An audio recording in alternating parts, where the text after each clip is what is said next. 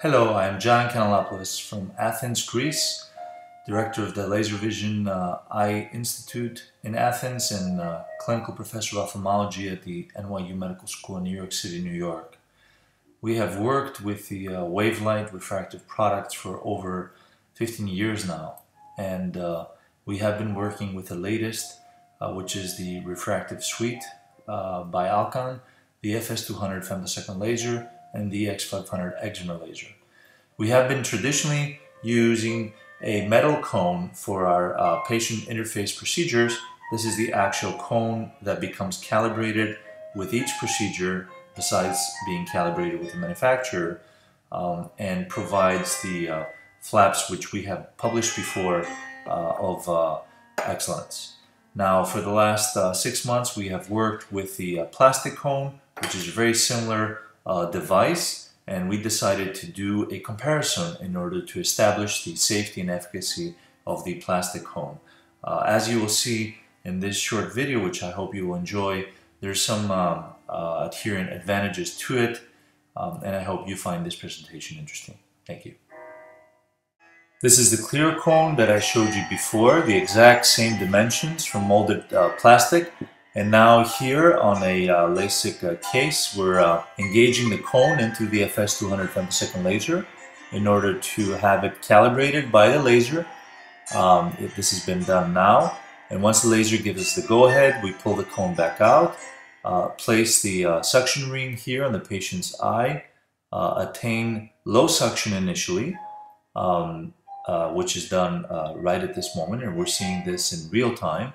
And now we're engaging the pre-calibrated cone here. The clear cone gives you the advantage that we can see the rest of the eye, the fixation ring. We're coming in to applanate the cornea, and now high suction comes in with the FS200 femtosecond laser. We're fine-tuning the flap parameters currently, myself and my technician. And once they give me, and I give them the go-ahead, I press on the pedal in order to engage with the flap, which starts now.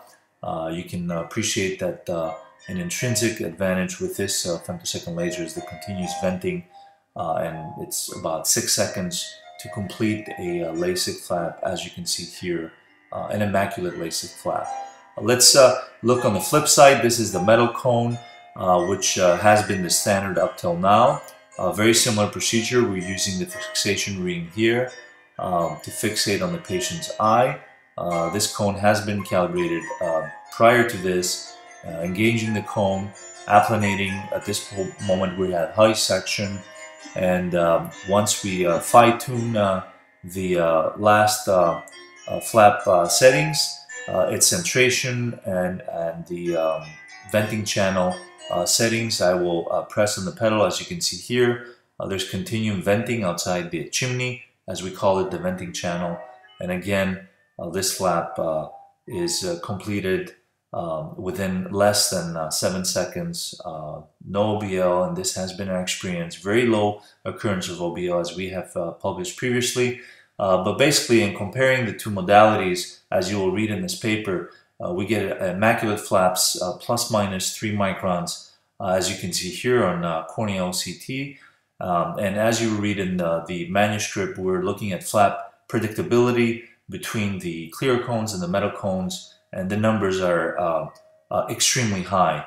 I need to note here also flap thickness predictability. We're using our own novel way of measuring the flaps by digitizing the end picture from this device. So metal and clear cones, excellent results. Thank you very much.